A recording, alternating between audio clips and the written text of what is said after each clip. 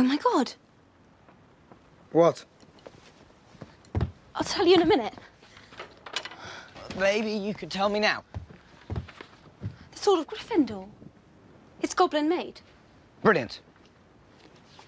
No, you don't understand. Dirt and rust have no effect on the blade. It only takes in that which makes it stronger. Okay. Harry, you already destroyed one Horcrux, right? Tom Riddle's diary in the Chamber of Secrets. With a basilisk fang? If you tell me you've got one of those in that bloody beaded bag of yours. Don't you see? In the Chamber of Secrets, you stabbed the basilisk with the Sword of Gryffindor. Its blade is impregnated with basilisk venom. It only takes in that which makes it stronger. Exactly, which is why... It can destroy Horcruxes. That's why Dumbledore left it to you in his will. You are brilliant, Hermione. Truly. Actually, I'm highly logical, which allows me to look past extraneous detail and perceive clearly that which others overlook. Yeah. There's only one problem, of course.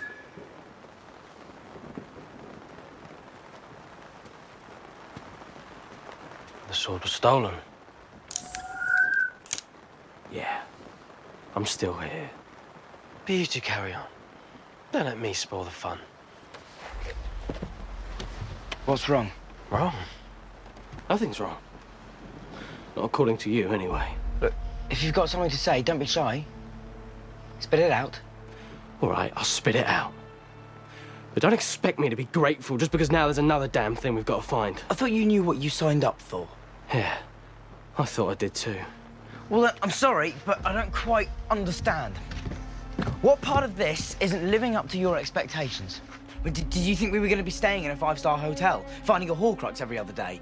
You thought you'd be back with your mum by Christmas? I just thought, after all this time, we would have actually achieved something.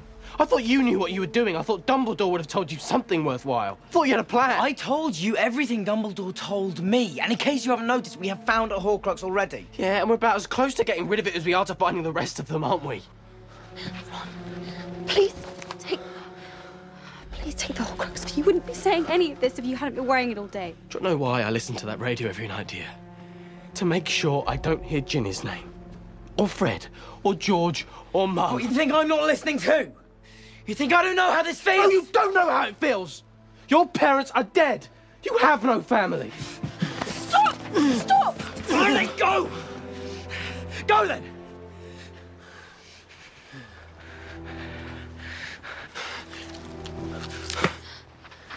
Ron. And you? Are you coming or are you staying?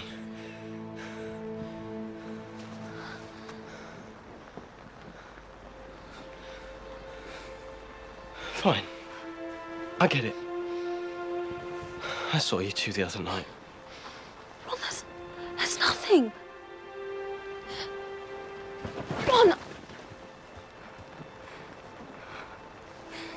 Ron, where are you